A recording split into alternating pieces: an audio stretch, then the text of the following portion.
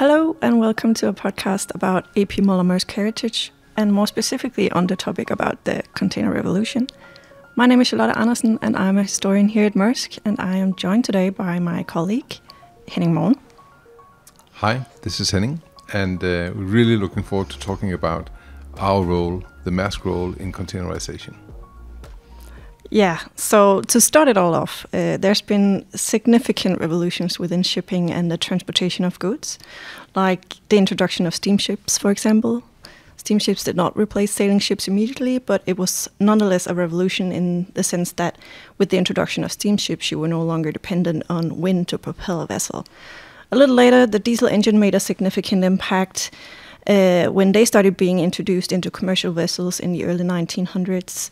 Looking at today's landscape, we see new developments within propulsion technology, such as electric vessels and now, of course, the transition into green fuels. The continued implementation of automation, robots or equipment, automation in ports, and all revolutionary developments in their own rights. But none of these examples are perhaps as revolutionary as the introduction of the container, or has made such a huge impact on global trade. So that's what we're talking about today. And Henning, if you could put a few words to the significance of the container today, what would that be? I think the fact that we in many countries can buy bananas every day of the year, that bananas are supplied into our supermarkets so that we at a reasonable price can buy a banana. That is really unknown to most people, that this is only because we have the refrigerated container at our disposal, that the refrigerated container has been developed with the technology that is available today. And that is just one sign of how containerisation really impacts the lives of all of us on an everyday basis.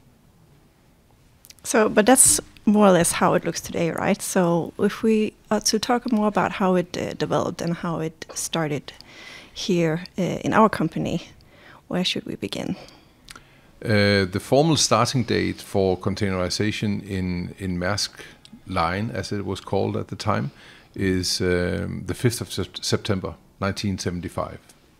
But even at that time, the container as a concept was more than 20 years old. So that's also to say that Maersk Line in the beginning was never a first mover in containerisation. But 1975 is the date where we started containerising our route network.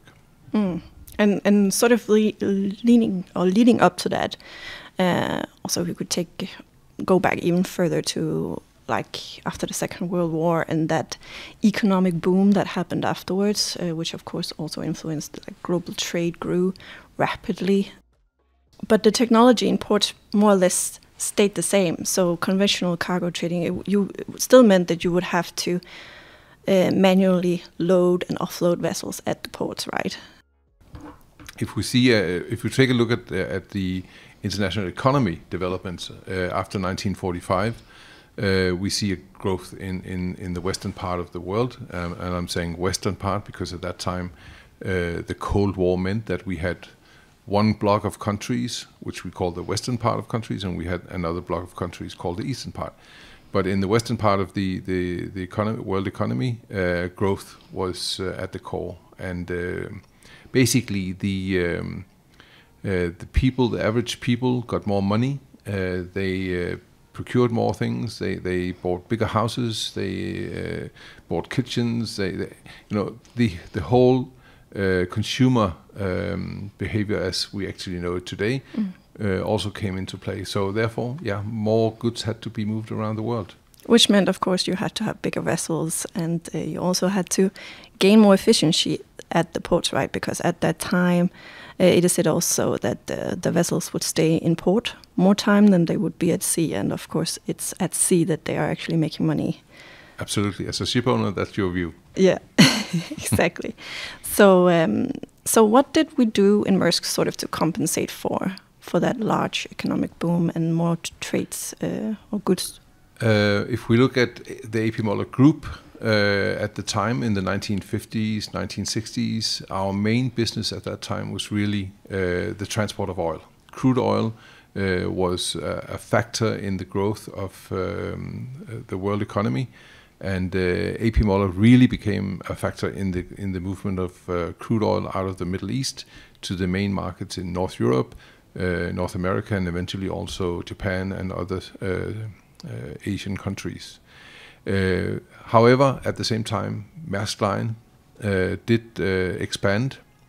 The trade patterns in the world at that time, in the 1950s, 1960s, was very much governed by the fact that we still had the old colony powers of the world. So naturally, the British shipping companies would protect, defend their markets in the British colonies. The Dutch shipping companies would do the same in their colonies, and the French in the French, and so on. And it was virtually impossible for a small outsider and a relatively small shipping company from far away Denmark to get into those markets. So we had to expand in niche markets. And we did so in Southeast Asia, in the Middle East, in West Africa, adding to the original service in Maersk Line from the US to Asia. So we were a relatively small player during that time. Mm. So we started to containerize in 1975, but when did containerization actually begin? Well, there is a date. The 26th of April, 1956, is the date where the first container was lifted on board a vessel that happened in Newark on the east coast of the US. And the invention of the container that credit is given to a gentleman called Malcolm McLean, who would later start a company called Sealand. Mr. McLean was originally a trucker, and the story is that one day he got the idea that why not lift the box behind him on board a vessel rather than taking out all the goods of the box and then put them onto the vessel and having to put them back into a box at the other end of a voyage. So he developed the technology. It's easier said than done, and they introduced containerization as a solution to that lack of efficiency that we saw in ports in the 1950s and also later, of course, in the 1960s. So for the first 10 years from 1956, containerization was very much an American thing. I think actually they made a small mistake in the beginning, because the companies that went into containers started competing on size. So one company had one size of containers, others had other sizes, and that does not enhance intermodalism, that you can move a container from one means of transport to another, from a ship to a truck to a train car, on the opposite. But again, back to politics. The global situation in the 1950s created the demand for a lot of bases around the world for the American government, and they needed to move a lot of material to those bases, and they simply requested a uniform way of moving those goods, and that led to the development of the standard container as we know it today. It was an international corporation which was adapted internationally in the mid-1960s. And the fact that we got a standard container with the measurements 8 by 8 feet times length, 10 foot, 20 foot, 30 foot, 40 foot, that meant that the ship owners could start designing vessels specifically for the transport of containers. And the first vessels came out in 1965, 1966. When we wrote a book about Maersk Line and containerization, a little bit by chance, we found a report from McKinsey issued to the British Docks Board, which was the administration of the United Kingdom ports. And that report from 1966, it was basically a recommendation that the port started changing into being able to handle container vessels. And you can just imagine this, let's say the managing director of the port of Liverpool, sitting at his desk reading this report in 1966 and then looking out the window. He didn't see any container vessels. He probably did not see any containers at all. And then he had to make a business decision that said, you need to invest in some container cranes. He did not, obviously, and that basically led to the British ports falling behind within 10 years.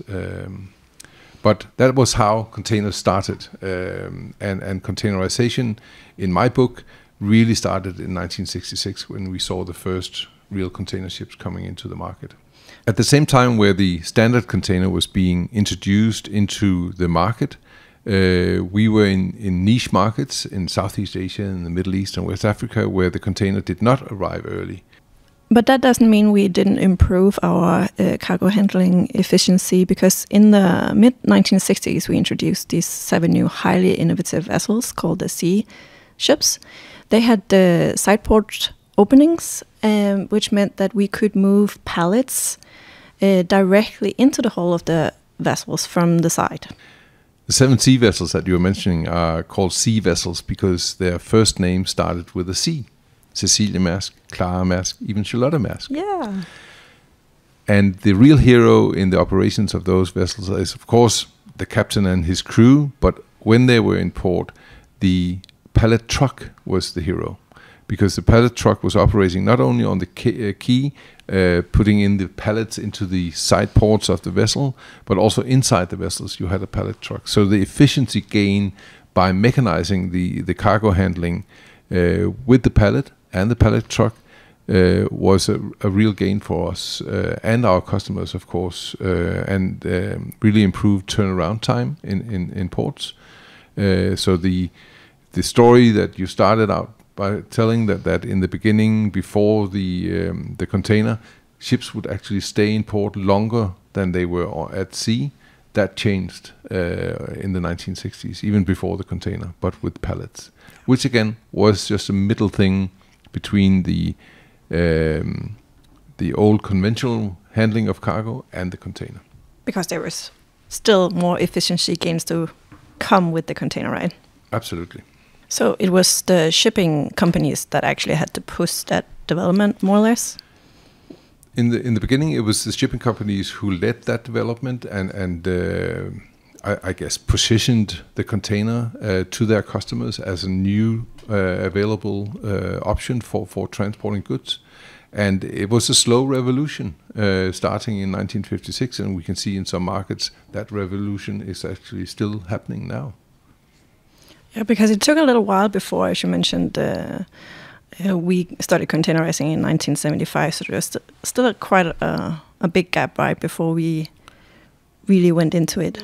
We established a number of crash committees over the years, and they looked into the business opportunity. And to put it simply, not enough customers requested the containers, not enough customers requested the services around the container.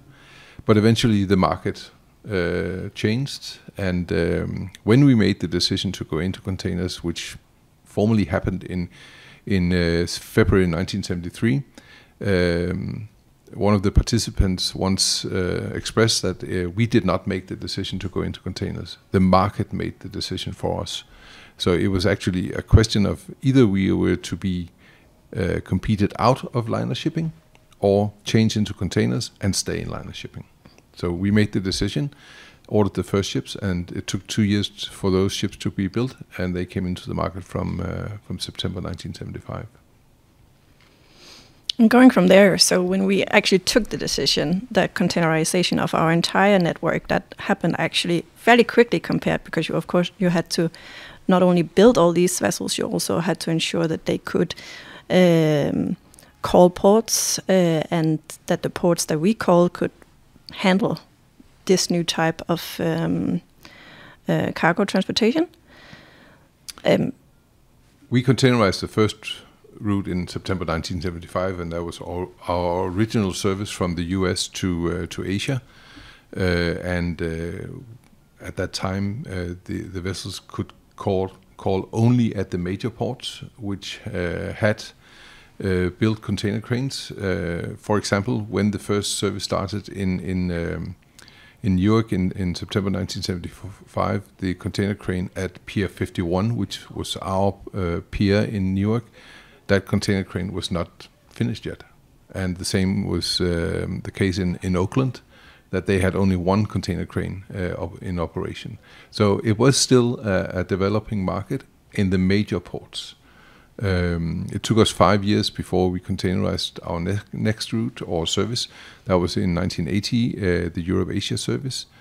But already by 1986, we had basically containerized all our liner services, right? Yes, and they were, of course, not as many as today.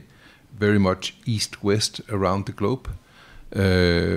But there were new markets developing, for example, the Middle East, and a lot of equipment for oil exploration, oil production going into the Middle East, a lot of construction materials going in, and that was really one of our big markets. But again, the terminal in Dubai, for example, was hardly ready for us, so we actually deployed vessels, container vessels, with their own cranes on board, because the port was not ready yet. So by 1986, we have more or less completed the containerization of our whole network. Just to round it off, like in 1973, when the decision to containerize was made, we had offices in 5 countries, only 5. Some 30 years later, in 1990, we had offices in 40 countries. And although this is an impressive sign of our growth, then nothing compares really to the next decade. By the year 2000, Maersk was in more than 100 countries. And had become global by that time. And that is really a story about the next couple of decades, from 1986 onwards. And we're looking forward to talking about that in our next podcast. Thank you very much, Charlotte. Thank you.